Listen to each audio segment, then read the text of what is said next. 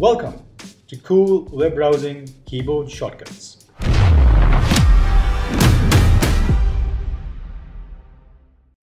Alright, so we're going to start off with the most important ones and the most commonly used ones. And this is for both Mac and Windows. So Mac it'll be Command, and for Windows you just press Ctrl, and all the other keys will remain the same. So starting off with the use of tabs, a new tab is Ctrl T or Command T. And to close that tab is Ctrl W or Command W. Now you can also browse between the tabs without using the mouse. So you just have to press Ctrl or Command and choose the number of the tab that you want to go to. So I can just use Command 2 and Command 3. As you can see, I'm browsing between the tabs right now. And to go back to the first one, I can just press Command 1 or Control for Windows. Moving on, this shortcut addresses a very common problem that people encounter.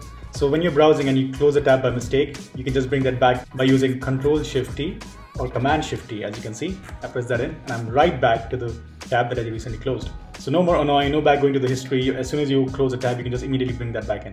Moving on is how to make multiple windows. So if I want to open a new browser window, I can just press Ctrl N or Command N.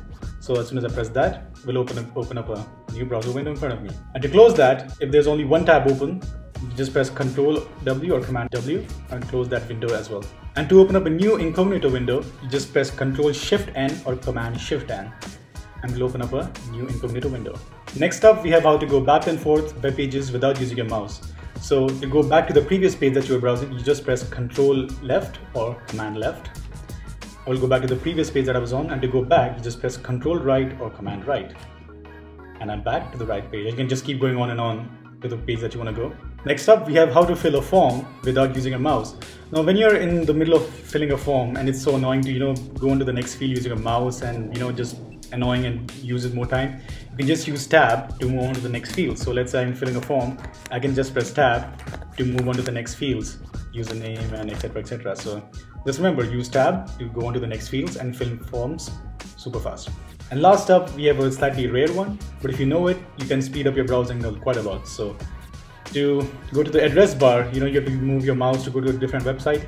Just press Ctrl L or Command L, and I'm right to the address bar. I can immediately go to websites without having to move my mouse. So like you can use over here, and I can go there immediately to open another website.